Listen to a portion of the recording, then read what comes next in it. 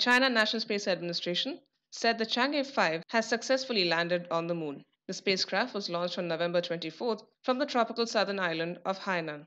The lander would spend about 2 days drilling into the lunar surface and collecting 2 kilograms of rocks and debris. The sample will be lifted up into the orbit and transferred to a return capsule for the trip to Earth, setting down on the grasslands of Inner Mongolia around the middle of the month. If it succeeds, it would be the first time scientists would have obtained fresh samples of lunar rocks since a Soviet probe in the 1970s. Those samples are expected to be made available to scientists from other nations. However, it is unclear as to how much access NASA will have given the tight US government restrictions on space cooperation with China.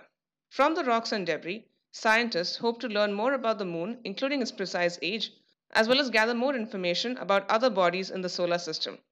The Chang'e flight is China's third successful lunar landing. Its predecessor, Chang'e 4, was the first probe to land on the moon's little explored far side. Click the link in the description below for more details.